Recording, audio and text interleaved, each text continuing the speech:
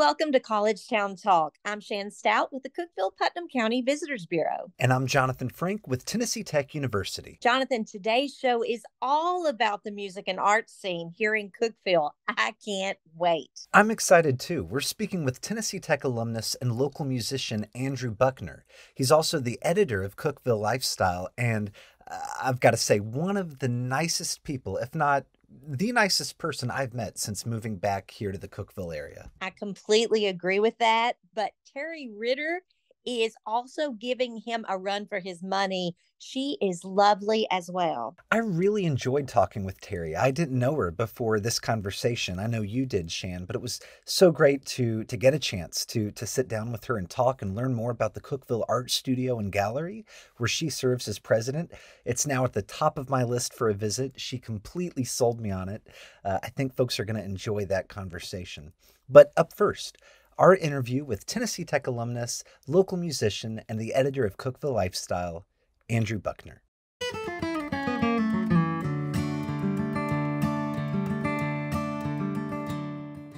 Welcome back to Collegetown Talk. We are now joined by the soundtrack of our show himself, the very multi-talented Andrew Buckner. Now, Andrew doesn't just perform the original music for this podcast, but he writes, records, and performs his music in venues across Middle Tennessee as a sought-after guitarist and do you say mandolinist?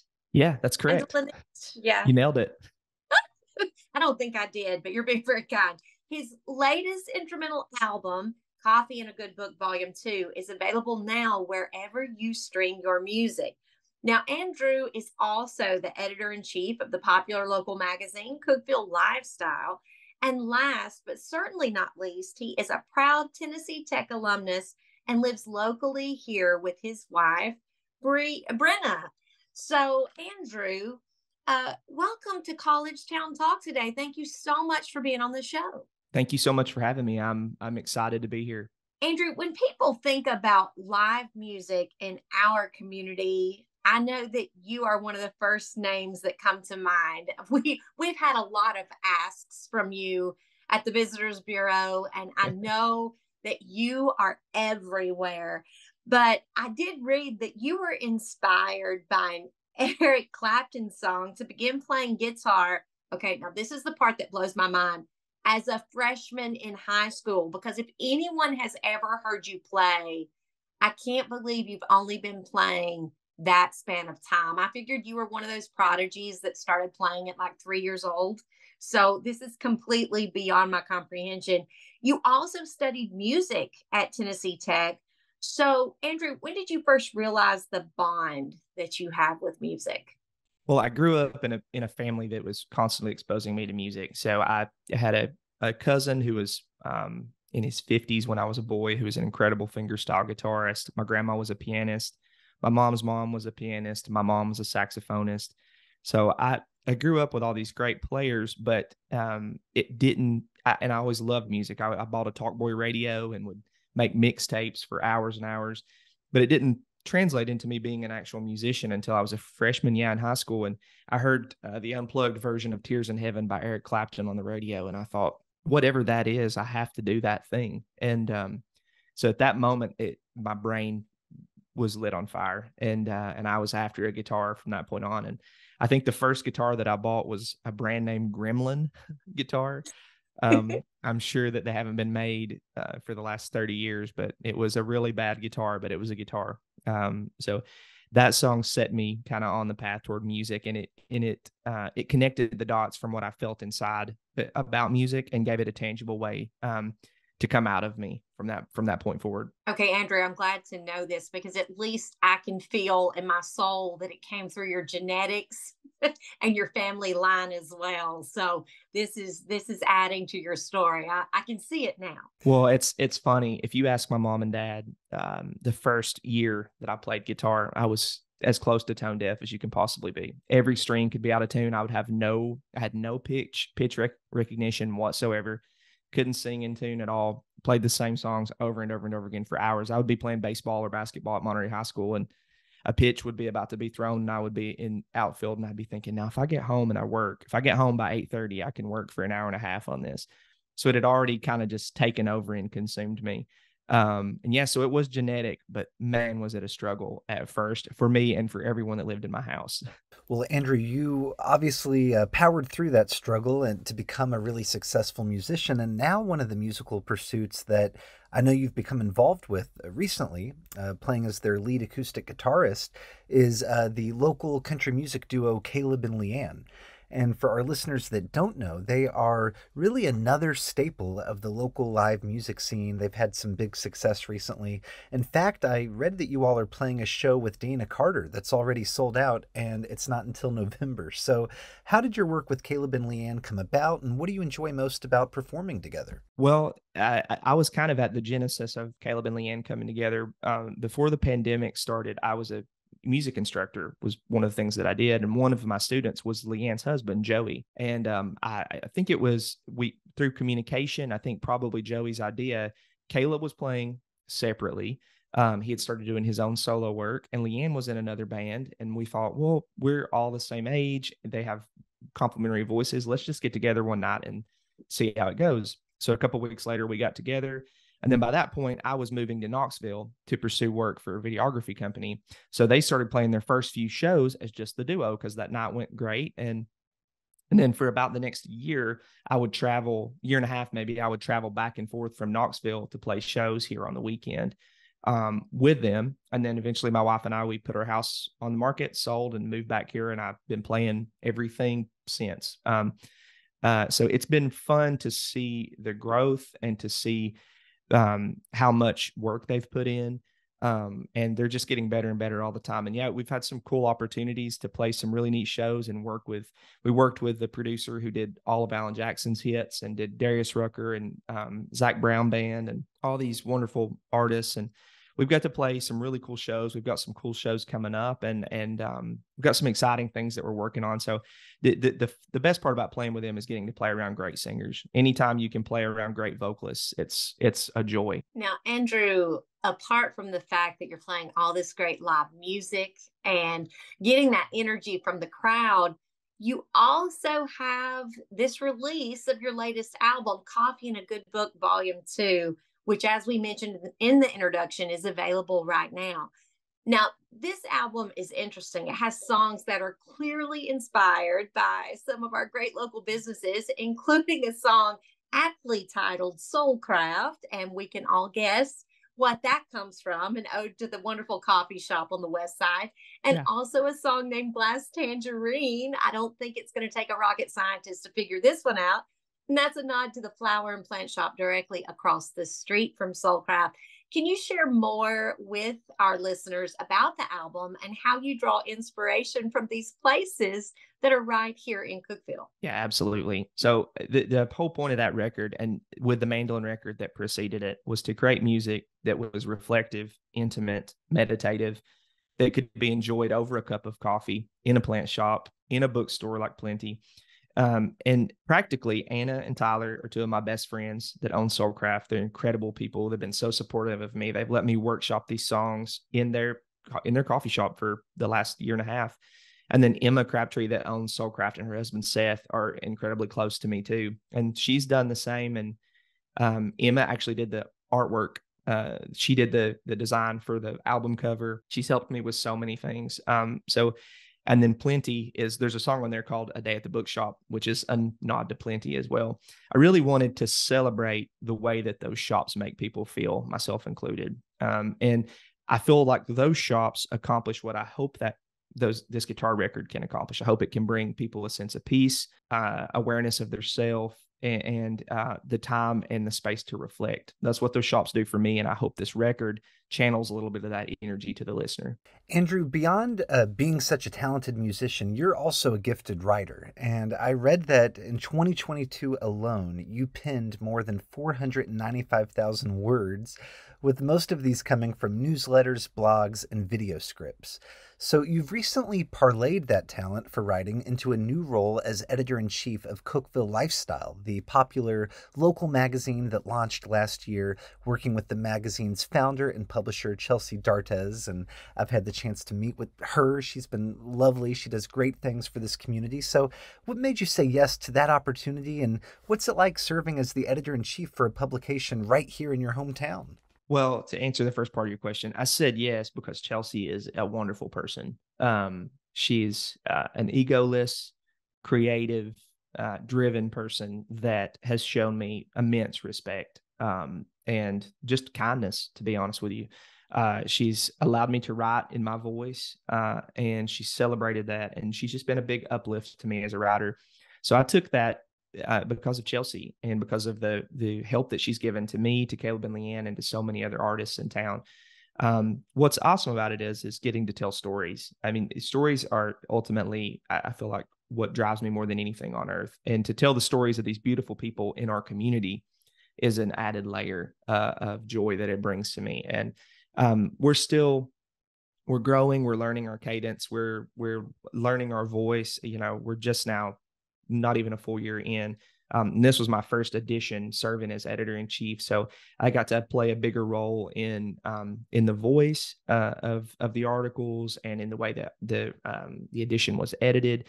And it's just been a pleasure to tell the stories of these wonderful people, and I'm grateful for the opportunity to write in Cookeville. I'm so thankful for it. Well, Andrew, I want to step on that as well. Speaking of Cookeville Lifestyle, now the latest issue is on newsstands. It can be found online as well, cookevillelifestyle.com. And what can readers expect to find in this particular issue? Well, this one is really unique. This was Chelsea's idea, and I think it was a brilliant idea. This one is a celebration of Fairest of the Fair through the years. So we have selected a winner from each decade going back to 1958 with Pat Comer Hall.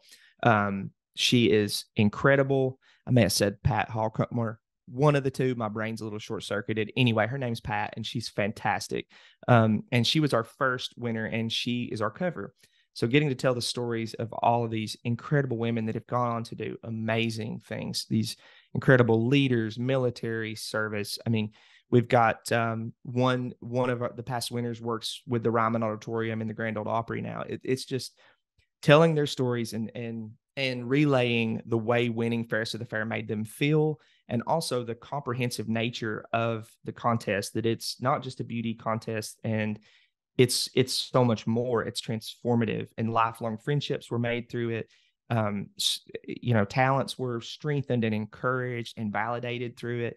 So getting to tell these stories in the written word has just been such a treat and a challenge. To tell the Fairest of the Fair story 9 different ways through 9 different lenses has been a real challenge for me as a writer, but I'm so grateful for it. Well, and Andrew, I'll tell you, we have heard from so many women that have read that issue how it's the opposite of ageism. It's celebrating every age of all these women, celebrating that they are beautiful inside and out, celebrating their story. It has been such a dose of positivity, and just such an honor to be able to kind of get into their world and see how that affected them. And pageants, they talk about it helped their confidence. Some of them became better at public speaking, just different things, that was a platform for them to build on, overcoming fears and becoming more confident. But just thank you for that, and thank Chelsea, because that was a very smart way to celebrate these women, and not just be about that moment in time when, say, you're 18 or 20 years old and you had that one moment, but that how your life continued, and that you're still beautiful. And I just loved it. I loved it. Well, I appreciate that. It's been really neat from my perspective to get to interview all of these wonderful ladies and hear the lens that they view the world through. They're all different. They're all beautiful and complex, and they all took something from their time in Fairest of the Fair. It planted some seed in them that grew into a skill or into a mindset or to a worldview even. just so many friendships were made through it for these wonderful contestants, and they each brought a new take on it, and it changed the way that I viewed not only the rest of the fair, but our fair board and all they do for our community. So it was reciprocal. It was great getting to share their journey, but it was also healing for me and made me love my community even more. Well, I just had a chance to read the latest issue myself, and it's so well done as always. And you can find it for free at various places around Tennessee Tech. We're a distributor partner, and I know that Shan, the Visitors Bureau, is as well, so folks can get it there. Absolutely, and be sure to check out the Nature Spotlight article, because we submit that on a seasonal basis, and that's just been our joy. Well, you've done a great job with it too. I've got to work with the last two, and they've been fantastic. Well, Andrew, we have so enjoyed talking to you today. We end all of our interviews with this same question, and that is, what is one way that Tennessee Tech has impacted your life? Oh, this is my favorite question you've asked so far. I think the easiest way to distill it down is to talk about 3 educators at Tennessee Tech. One was Jim Lotes, who was the bassoon instructor and music history teacher. One was Steve Fry, who was my mentor and advisor as I finished my interdisciplinary studies bachelor's. And the third was Tom Saya, who has passed away, who was my creative writing and poetry teacher. Those 3 men validated the seeds of art that were in me. They encouraged me to write. They encouraged me to perform. They encouraged me to think. They frankly taught me to be a reader and to question what was going on around me in a healthy way, and to become a more fully formed thinker. And I'm so grateful for them. And I never would have met them without attending Tennessee Tech University.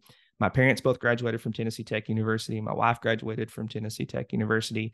Her parents graduated from Tennessee Tech University.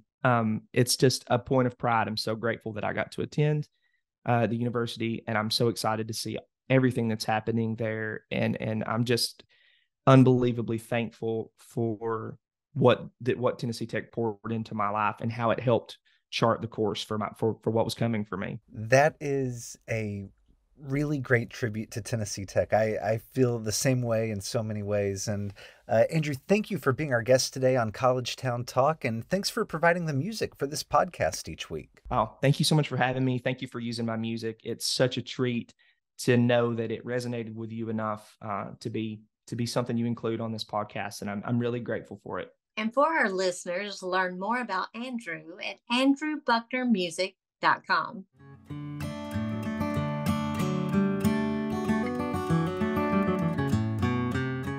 Welcome back to College Town Talk.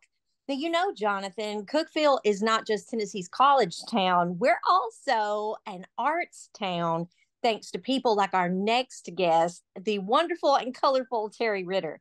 Now, Terry is an abstract artist and art teacher, and she also serves as the president of the Cookeville Art Studio and Gallery. Now, this was founded in 1961 by a Tennessee Tech professor.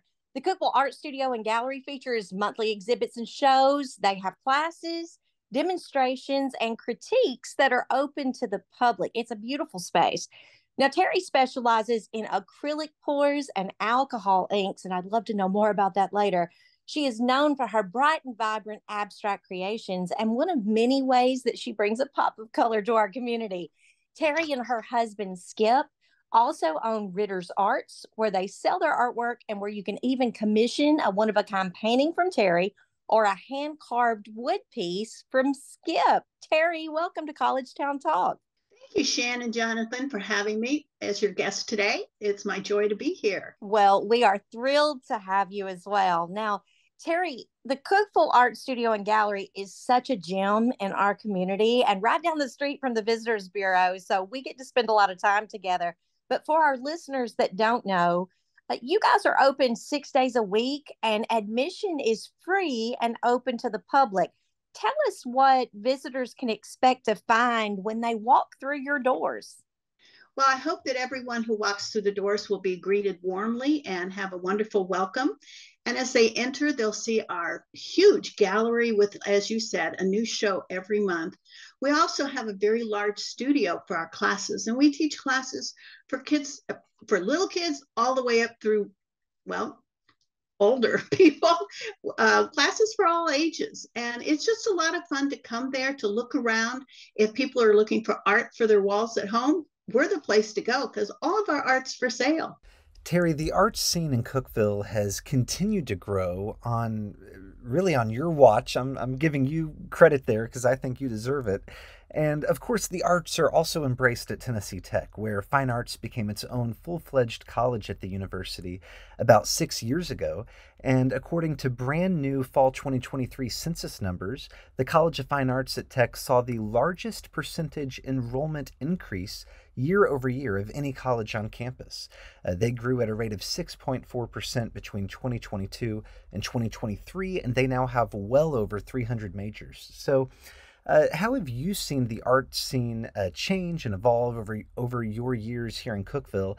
And what do you see as Tennessee Tech's role in that? Well, what I've noticed over the years is that more and more people are moving to the Upper Cumberland, not just for the great scenery and the jobs, but also for the arts. We're becoming known as a very outstanding art community. And I think Tennessee Tech plays a large part of that. We're raising up some wonderful students who are doing great creative work and are going to be out there creating and teaching our kids. We've been able to work with the art education majors and actually have art shows for them. So Tennessee Tech is helping the whole art program of the Upper Cumberland grow in ways that are going to affect us for years to come. But I'm so excited at how art is just growing and growing and growing. We have more and more galleries open. We are the largest. I will put that plug in there. We have about 1,100 square feet, but I mean, almost monthly, I see new galleries opening with new, whether it's photography or sculpture or painting, all kinds of arts for our community. And of course, tech, as I said, plays a major part in that. The Appalachian Crafts Center is wonderful, and that's a big draw to the Upper Cumberland also. Well, Terry, we appreciate all that you contribute to the arts community here across Putnam County and the Upper Cumberland. Now, your involvement and leadership, it means a great deal. But what I was shocked to learn, now we've been friends for a while, but I did not know this about you. I read that you actually walked away from art for about 30 years and that you rediscovered your gift within the last 15 years or so. Now, I want you to tell me more about that, but what made you step away from art for all those years? And more importantly, what made you return? Well, I think the easy answer is that life happens. We get busy with our jobs. I took a job as a flight attendant and did that for 30 years. And it just wasn't conducive to spending time creating. I was on the road all the time. But the good part about that is I flew international, so I got to see all these wonderful museums all over the world and learn more about art. Went back to college and finished my degrees and studied more art. And then I decided to take an early retirement. And that's what got me back into art. My husband, Skip, came home one day and said, here's $100. Go buy some art materials. It's time for you to start painting again. So that's what got me started. And I haven't stopped since then. I started back into watercolors and then into acrylics and then into the alcohol inks and acrylic pours and found out that I'm an abstract artist and I just love it. It speaks to my soul. So that, I see that with a lot of people in their 30s and 40s. They're just busy raising their families and working, and art kind of takes a back seat. They don't get to do as much as they want. So we at CAS, or Cookeville Art Studio, try to make it convenient for them to stay in art and have fun. Finally, Terry, we like to end each interview with the same question, and that is, what is one way that Tennessee Tech has impacted your life? Well, I think for me, it's an encouragement to see all these wonderful art students that are coming out. We have a couple of them that have shown work and still have work hanging on our walls at the CAS, and they're just gorgeous. You should come and see them, Jonathan. And not only the art students, but the art education majors. As I mentioned earlier, we've done a couple of shows for them because they don't get a gallery show. And to see their talent and know that they are going out to teach our young kids from elementary through high school is just it's heartwarming to know that the future is going on when I'm gone. Art is something that speaks to everyone in different ways. And we need the young people, the college students studying it, and not just studying how to do it, but learning imagination and creation. And that's what I enjoy seeing, what they come up with. Some of it I'm like, oh, that's gorgeous. Others like, I don't understand it, but that's okay. It's youth, and they're learning and they're growing. And that just impacts my life in such a warm and wonderful way. Terry, thanks so much for making time for this conversation and for being our guest today on College Town Talk. It's been my pleasure, and thank you, Shan and Jonathan, for having me on. And please come by, as we call Cass, and enjoy some of our beautiful artwork there. And for our listeners, you can learn more about the Cookeville Art Studio and Gallery at cookevilleart.com.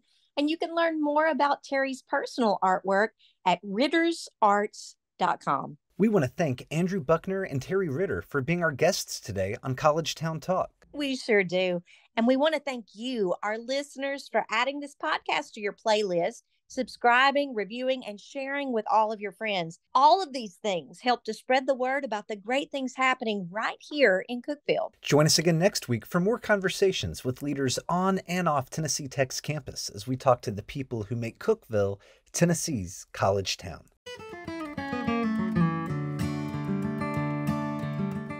College Town Talk is presented by Tennessee Tech University in partnership with the Cookeville-Putnam County Visitors Bureau. Your hosts are Jonathan Frank and Shan Stout, and original music is performed by Andrew Buckner. Visit us online at tntech.edu/collegetowntalk.